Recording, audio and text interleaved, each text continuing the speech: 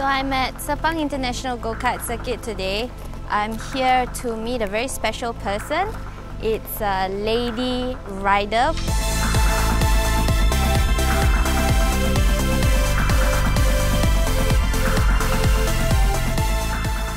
Today I'm at Sepang Go-Kart Circuit and I'm going to be introducing you to a lady rider, Yulina.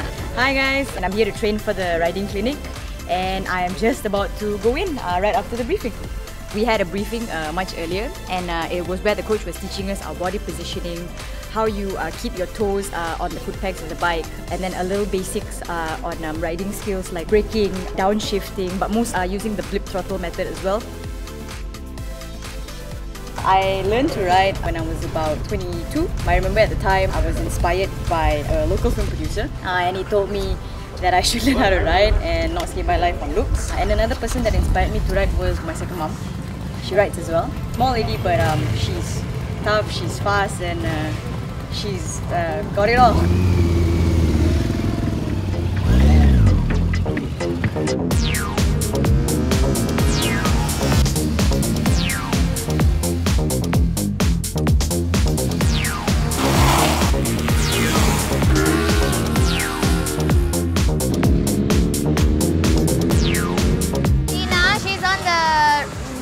Black bike, just coming up this corner now.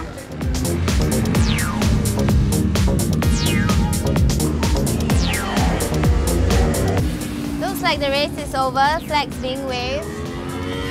So I'm gonna see if I can go and have a chat with Yulina.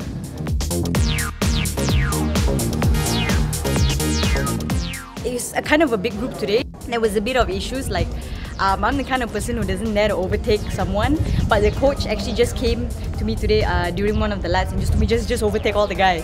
So I was going faster than about half of them.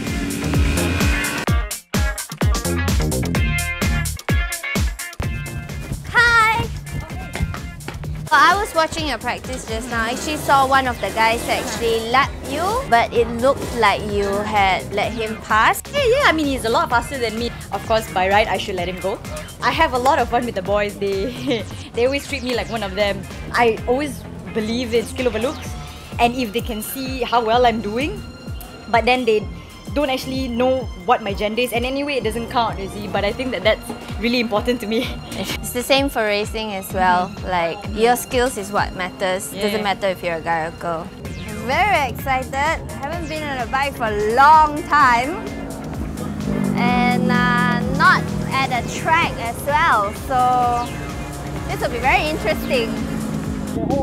Okay.